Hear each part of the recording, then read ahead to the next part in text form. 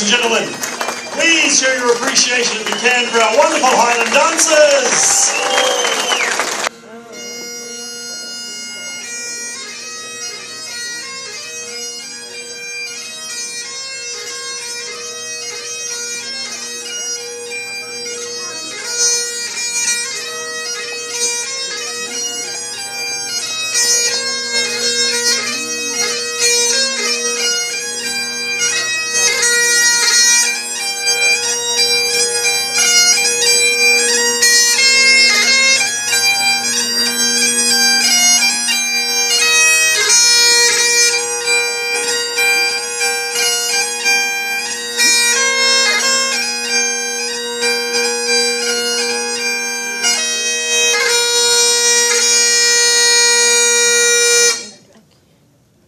Can anyone hear me on this thing? No. Yeah.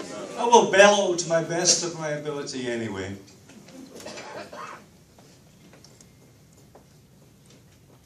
Fair for your honest, sonsy face, great chieftain of the pudding race, aboon of all you tak your place, bench, tripe, or fairham, well are you worthy o' a grace as long as my hairham. A groaning trencher there you fill. Your hand is, well, like a distant hill. Your pen would help to mend the mill in time of need, while through your pores the dews distill. Like amber bead, his knife.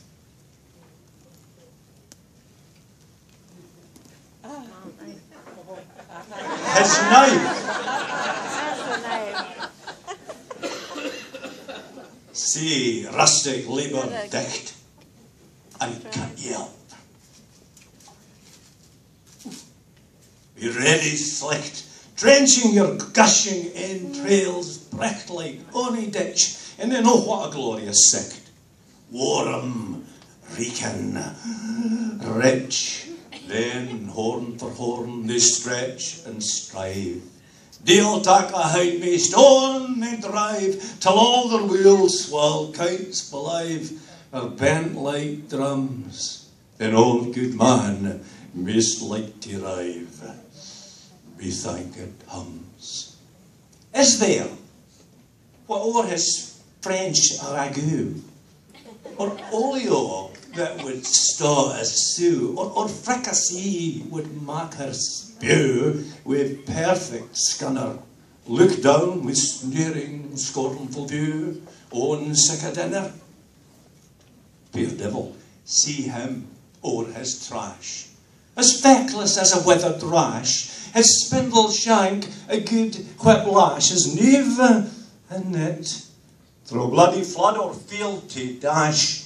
Oh, how unfit. But mark the rustic, hangeth fed, the trembling earth resounds his tread, clapping his wally knave of blade, he'll muck a whistle, and legs and arms and heads will sned, like taps o' thistle. Ye powers, wha mak mankind your care, and dish out their bellow fair, old Scotland wants nae skinking ware that chops in liggies. But if you want her grateful prayer, ye are a haggis. Thank you.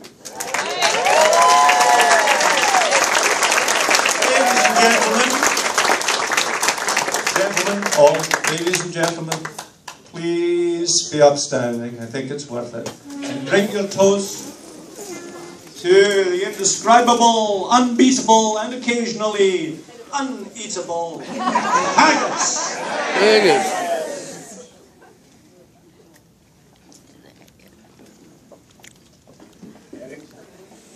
Occasionally, Annie.